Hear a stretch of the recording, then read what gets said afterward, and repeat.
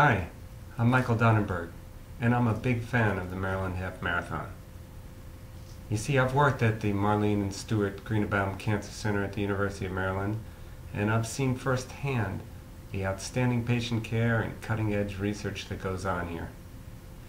And all proceeds from the Maryland Half Marathon benefit cancer research here. I've run in all three of the races they've had so far, and it was my intention to keep on running them as long as I'm able. That's why I was so disappointed to learn that this year's race will be held on the same date that I'm going to be giving a talk about my own research at a meeting in the Netherlands. So here's what I'm going to do.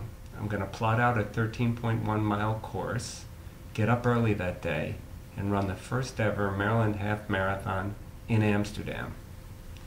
My wife Paula will be there, videoing my progress, and I'll have my GPS watch so I can post the whole thing. And here's the best part.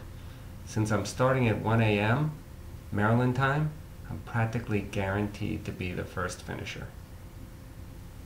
I'll be showered and giving my talk just as things are getting started at the beautiful Maple Lawn course here. Why am I doing this? Because I believe in the cause, and I don't give up easily. We can't be quitters in the battle against cancer. But I need your support. So please, click on the big red Contribute sign button in the top right corner of the page and give generously. Thanks for listening. I gotta run.